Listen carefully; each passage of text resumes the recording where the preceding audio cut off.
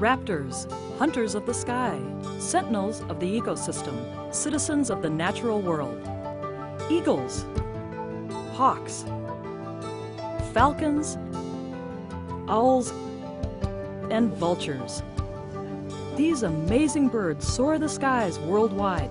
If you look carefully, you can find them in just about any habitat, including our cities and suburbs. But what is a raptor? What do all these species have in common? Raptors are top-of-the-food chain predators with three common characteristics.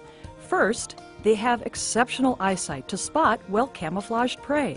Second, they have sharp, powerful talons to catch and carry their prey away. Lastly, all raptors have a hooked beak to help tear their food into smaller pieces.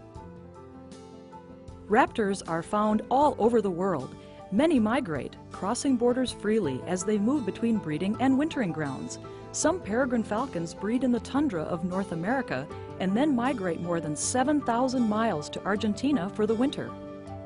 While these magnificent birds have ruled the skies for thousands of years, their world is changing. As their environment is altered at an increasingly rapid pace, they face new challenges. Luckily, there are people committed to addressing these challenges. Located in the United States of America at the University of Minnesota, the Raptor Center is a global leader in the medical and surgical treatment of raptors. Like many of the raptors it cares for, the Raptor Center has an international reach.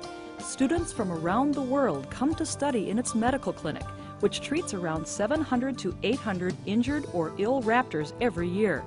In addition, the center provides environmental education to hundreds of thousands of people in the local community each year.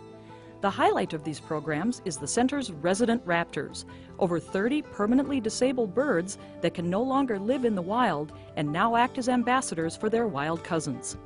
Critical to the Raptor Center's work is the involvement of the community.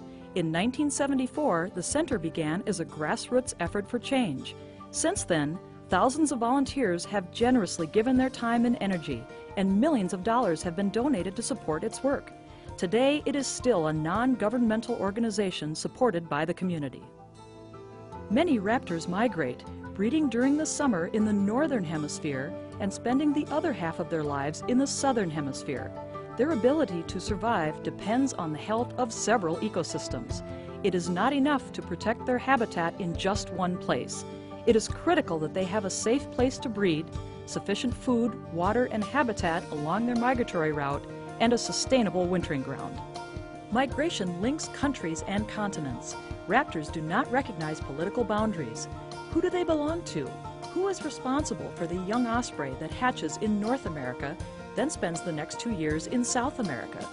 Think about the Swainson's hawk, which breeds in the western prairies of North America and winters in Argentina. For many of these birds, it is critical that Central America, which provides a vital connecting bridge for these birds during migration, provides safe food and habitat for the journey. The work done at the Raptor Center has a significant global impact. Many areas of the world have similar patterns where raptors migrate from the far north to the south. A high percentage of the raptor species admitted to the Raptor Center are migratory, flying south during the cold winter months and returning to breed when the temperatures are warmer and food is plentiful. Because these birds do not recognize political borders, the work done in one country impacts many others. Raptors are birds of the world. The need to protect them and their habitats goes beyond political and cultural boundaries. We must all work to ensure the health and safety of these magnificent birds, not only for today, but for the many generations to come.